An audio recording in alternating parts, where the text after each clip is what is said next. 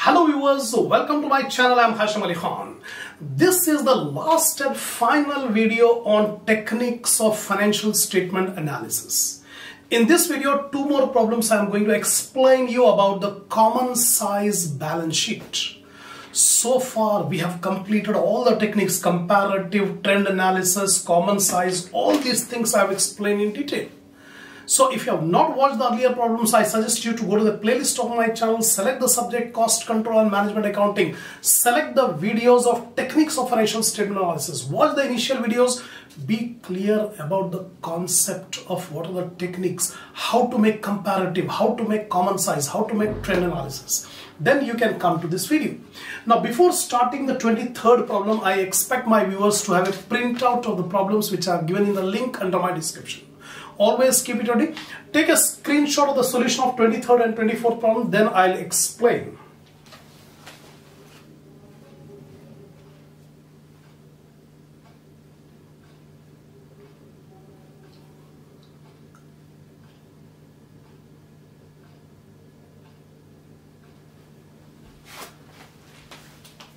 See the 23rd problem. From the following balance sheets of Vijay Limited as at 31st March 2017 and 2016. So in the problem, first 17 is given, then 16 is given. But we should take first 16 and then 17. The particulars, we have to prepare a common size balance sheet. No interpretation is asking, only preparation of common size balance sheet. The format is completely given. Equity and liability, shareholders fund, share capital, reserves and surplus, non-current liability, 12% of debentures, current liability, trade payable, the total of the liabilities. Then assets consist of non-current assets, fixed assets, current assets, cash and cash equivalent, total. The format is completely given, amounts are given. So exactly same I have copied here. Vijay Limited common size balance sheet as at 16, 17. So two broad columns, 2016, 2017. Two sub-columns, amount percentage, amount percentage. The same format, whatever is given in the problem, I have taken the last year's amount, 2016 amounts. In the common size balance sheet, take the total of assets and total of liabilities as the base. So what is the total of the liabilities? 11 lakh. This 11 lakh I am taking it as 100% base. Take all the values as a percentage on base on this 11 lakh. So individual values taken in the numerator, denominator 11 lakh. So 2,50,000 divided by 11 lakh into 100, 22.73. 1,50,000 divided by 11 lakh into 100, 13.64. 5 lakh divided by 11 lakh into 100, 45.45. 2 lakh divided by 11 lakh into 100, 18.18. If you add up, you'll get 100. Same case for assets also. The total of liabilities was taken base. Here total assets will also be taken as base because both are same. Assets and liability total are same. So here base 100%. So 9 lakh divided by 11 lakh into 100, 81.82. 2 lakh divided by 11 lakh into 100, 18.18. Total is 100. That's all. This is the common size balance sheet. Same procedure you have to follow for 2017, current year. The current year total liability side 15 lakh. So denominator you take 15 lakh, numerator you take all individual values. Then you will get all percentages. That's all. This is the end of problem number 23. This is common size balance sheet. Now one more problem I am going to solve, that is 24th problem. See carefully. Prepare common size statement and interpret the result. So again balance sheet is given. So we have to make common size balance sheet as of 31st March 2016 and 2016. Same format what we have done in the previous problem. The format is given in the problem, exactly same I have copied. So first 2016, then 2017. In the problem first 2017 is given, but we should take first 2016 and 2017.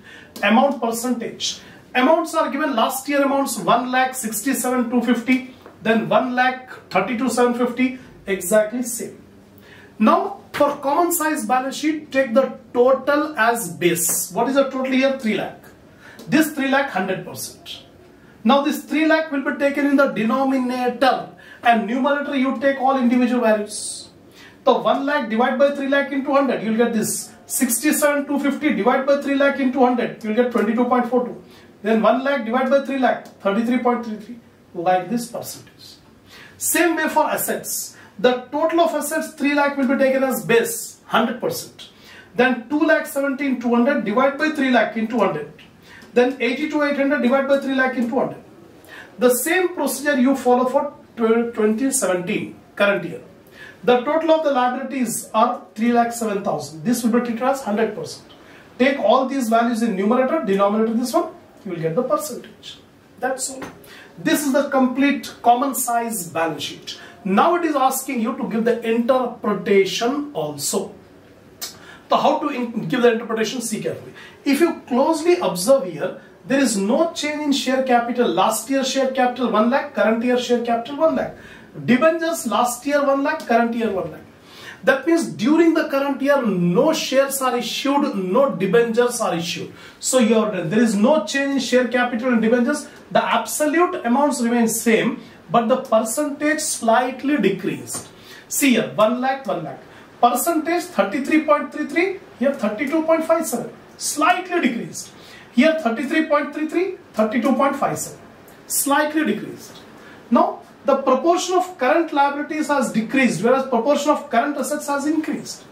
If you compare the current liability and current assets, the percentage 10.92, here 7.33.